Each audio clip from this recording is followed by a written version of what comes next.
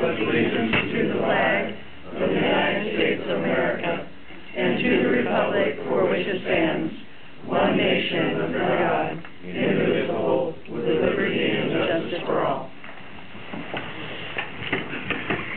Roll call of council. Councilmember Holtley. Present. Councilmember Jones. Councilmember Cave. Present. Councilmember Smithman. Here. Councilmember Putnam. Here. Councilmember Stewart. Here. Councilmember Walker. Here. Make a motion to excuse Councilmember Jones. Second. All those in favor? Aye. Opposed? Motion carries. So are there any additions or changes to tonight's agenda? Mayor, I'd like to remove 2 items from the agenda. Okay. The public hearing as well as item 7B. I believe we need to take a step back and reevaluate the process. Okay.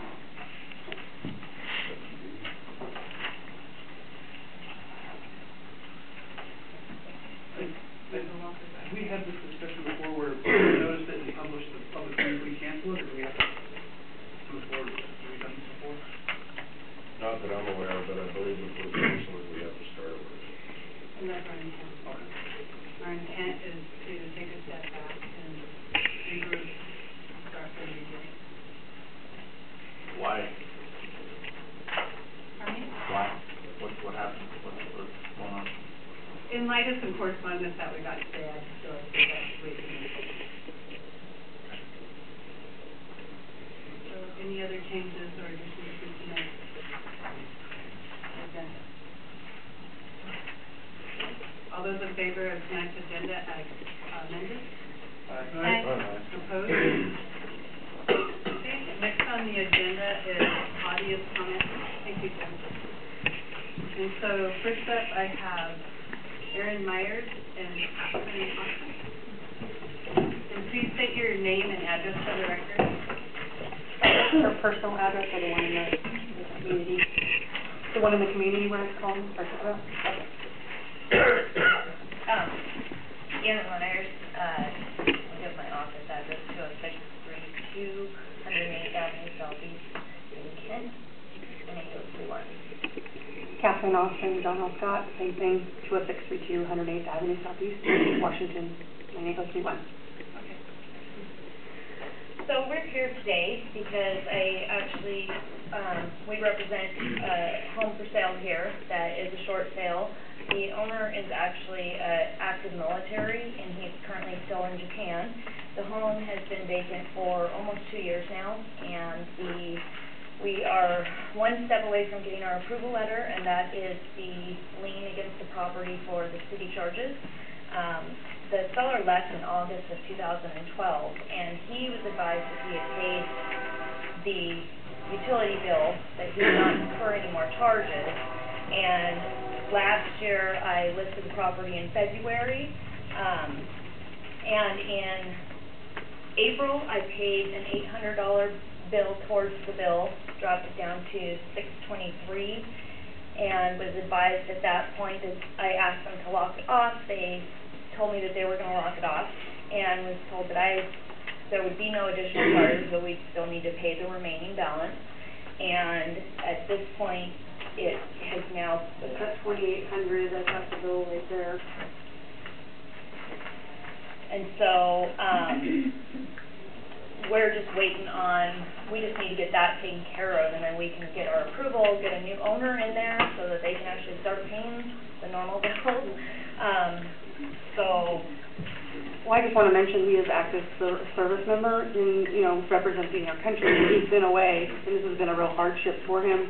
And it literally comes down to this sewer bill. I'm having a hard time hearing. Just the sewer bill of whether this is going to make or break this for the service member. So it's huge, in the scheme of things for making his life be able to move forward. Okay. So what we can do with this is refer this to our finance committee, and they are going to be meeting tomorrow night, and so that's what I'd like to do, is move it to the finance committee for them to investigate this. The only problem is that I have to literally have an answer by tomorrow. If I don't get the documents to them showing that it's cleared by tomorrow, we're dead in the water. Unfortunately, we can't take any action on it tonight. Well, it may cost him it. It may cost him the deal. Well, and it 2 could years. be foreclosed and take another Yes. potentially 2 more years for the property to come back available for sale, which, Of course, from what we've learned now, after this almost 2 years now that we've been going through this, that, I mean, just in less than a year, it's almost gone $3,000. So, I don't know, the city really wants to take another 2, potentially even longer, to get this settled and have somebody in there paying the bill, you know. If we can get this approval letter after tomorrow, then we can move forward, somebody can move in there by potentially the end of May. So, our hopes is that we can just, you know, get this moving forward so that we can get the home sold and be done with it, and then you guys have a new member of the community that's actually paying the bill rather than sitting there not getting paid and potentially going through another foreclosure. So. Right. So unfortunately, we cannot take any action on this tonight. I'll have to refer it to the committee. She does have a accounting of the bill that shows line by line. You know, it shows that it's been no activity, you know. Does it show no activity in water, so you have that? It shows a monthly charge every month, but there's not any, like, actual Well, you have the water. usage. But shows zero usage or no? So, I mean, it's been locked off for, I specifically asked the city to lock it off, and I was told that it shouldn't occur anymore. So then, from what I was told last June, was that, it wouldn't go up anymore. And at that point, it was only at $623. So now we're looking at almost $3,000, since I was told by the city there would be no more fees, and paid that bill to get it down, to try and help this owner and get this property sold. And we were told to come here tonight that you guys would be able to make this decision. Yeah. Whether it was just a matter of reducing it, or whether it was a matter of actually clearing it entirely. I mean, he's an active Marine serving our country, has been over fighting this war 4 different times. The only reason he had to move was because he got restationed. Otherwise, he'd still be here. He didn't have a choice. He was forced out of his home. Councilmember Holt, do you have a comment? I believe the governor just signed into law 3 weeks ago a bill protecting servicemen that are overseas from incurring more debt and severely limiting their the ability to charge interest on the debt that has been incurred. And we might want to look into that. And I would be more than happy to look into that. I noticed the date on this bill is 2/28, and for this just to come before the council at this time, it really does need to go through a process and through the finance committee, and that's our rules. That's how we address these types of issues, and I'm going to have to do that and refer it to the finance committee and move forward from there. I'm really sorry, and I understand. I certainly appreciate, you know, his service to our country. Well, I'll have to, like, make something up for HUD 1 and get it another day. I mean, get it to go one more day so that you guys can give us a response the next day. Is it realistic to get it in 2 days after they meet? Unfortunately, it's going to have to go to committee, and then it has to come back to council before we can make a decision. It cannot be made that fast. How long are we talking here? There's a process that is 2 weeks. There's a process that has to be followed. The only reason that we're just now coming to you is ordinarily short sale banks will pay these types of things, especially when it's a situation like this particular seller. Unfortunately, we only just found out on Friday, late in the afternoon. You guys certainly weren't around. And so we found out when the next exact meeting would be, and we came down here to do it.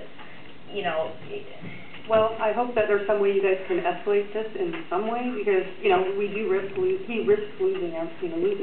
Not to mention, I mean, this last August, he's actually in the process of going through a military medical discharge because he just got actually disabled last August. He fell on the job and ruptured his spleen. So not only are we looking at, this has been something he was forced to do. He didn't want to do this, had no other option, and now once he does come home and is actually discharged comes this August, he's going to be unemployed and homeless. And that's really a shame. I wish something I could do to expedite the process, but unfortunately I can't.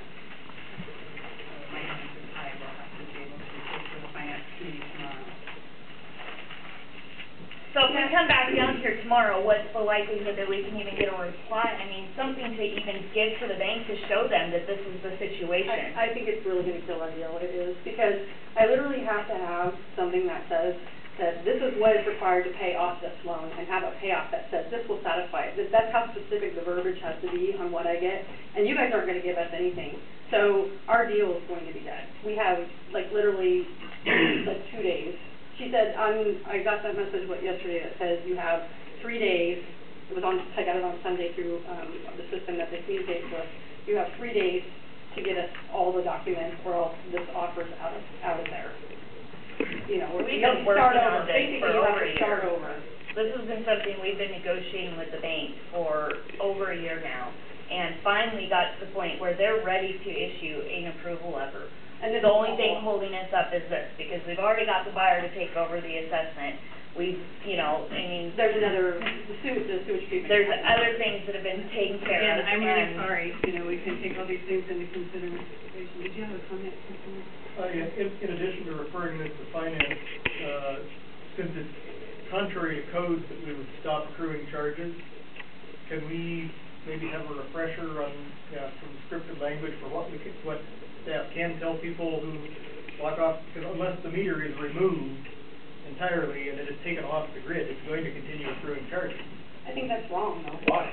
Because we continue Well, paying yeah. for it. There's no service. But there's no water and there's no Excuse sewage me, coming point through. of order, I'm really sorry, we generally allow 3 minutes for comment. And Thank this you. is not a debate, Councilmember. Well, Depending on how finance committee shakes out tomorrow night, would we schedule a special meeting before the workshop next week to vote on this? I mean, a week's better than 2. So, it depends on what happens at the finance committee tomorrow night, and if council is willing to do that, I have no issue with that, but it would probably be, it's gonna have to still go back to a workshop for discussion. The soonest I think anything could happen would be, next Monday. It still has to be a discussion with the whole council, and a special meeting after the workshop next Monday.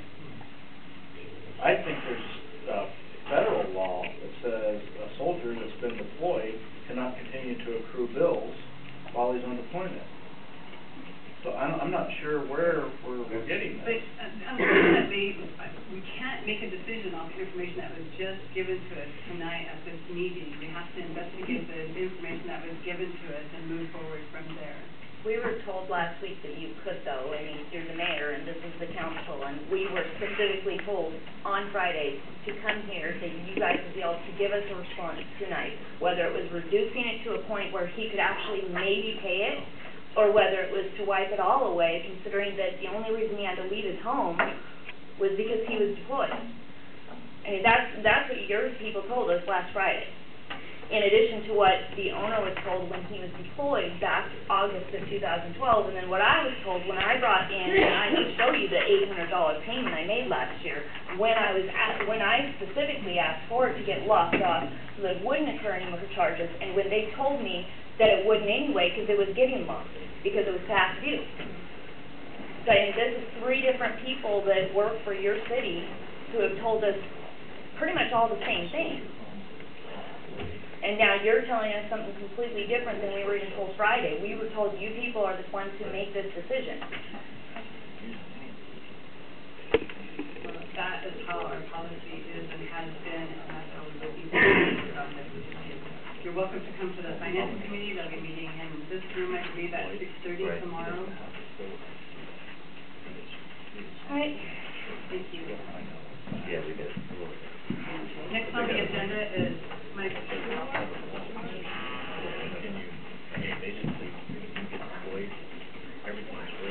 you still want to speak on this topic since we've closed the public hearing off this evening?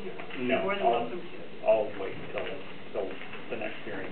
Great, Thank thank you so much. Thank you for coming tonight. Okay, next is Leins. I always ruin, I'm so sorry. How do I say it right? Goes That's great. I'm Elaine Gosnades. I live at 102 Tacoma Boulevard South in Pacific, and it's apartment 1. I don't know if that's, important or not. But, I actually am here for a happy reason. Recently I had my fourth Japanese exchange student, and, from prior experience, I learned that, in Japan, the police are not our friends, which the, previous Japanese exchange students we had, that was a concern, because what if they get lost here in a foreign country, far away from, home and people they know and places they know, and so, I've made a point of, trying to introduce them to the police in America and say, hey, these are our friends. And, so I contacted Chief Hawkins, and he set up a tour, and I was really surprised because my student, her name was Sai, was not the slightest bit intimidated, because it turns out her uncle is a Japanese police officer. So instead, she acted like she won the lotto. I don't know if anybody here has had any dealings with the Japanese culture, but they tend to be very reserved, conservative. I have never seen one squeal with delight. And so, it was just such a wonderful experience. They treated her like royalty.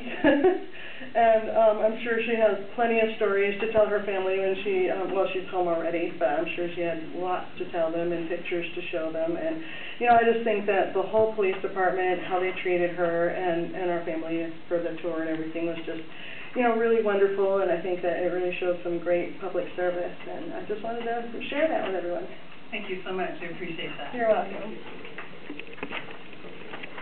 Okay, is there anyone else here that would like to participate in audience comment? Please say your name and address for the record. Council Mayor and Council, my name is Carolyn Lake, Good Sea Mazur. Address is 501 Tacoma Avenue, 501 G Street in Tacoma, Washington. I'm here representing various property owners. We are here because the city issued a notice on March 14th that assessed 32 different properties, a total of $600,000 for a street light. The property owners since March 14th have been trying to scramble and get information and gather resources to understand how the assessment came to be and how the valuations were calculated for their properties. They have been very resourceful. Mark Jacob, the Jake traffic engineer, is here tonight. He's prepared 2 traffic reports that find flaws in the city's traffic analysis. We also submit in step 15 of our offices, passing out the materials that we submitted to the city at 5 o'clock today, and which we intended to present at the public hearing tonight. So these property owners, the 4 that I represent, have invested time and their money to show the city's process, the flaws due to process, notice, and also the traffic calculations and the assumptions underlying those. So while we are happy to hear that you're not moving forward with the assessment, we obviously are still in a state of suspension. May we have clarification on exactly what the status of the assessment is? If the public hearing tonight is canceled, do we understand that there are no plans for assessment on these property owners? Basically, what our intent is take a step back and start from square one, from the beginning, and move forward. And so, any of the assessment and the reports or anything from that point forward is going to we're starting from scratch, starting all over. So at this point, there is no pending assessment on the property owners at this point. We also ask that a copy of our materials be included within the minutes and be available. And we'd also ask to meet with city traffic folks so that we can present the rest of the story that we didn't include in our 37 pages. Sure. All right. Okay. Thank you. I appreciate you coming tonight. I'm sorry that bring you all the way down here and that we had canceled the public hearing. But in light of the information that you provided, I felt that it was the best interest for everybody involved to stop, take a time out, and reassess the situation.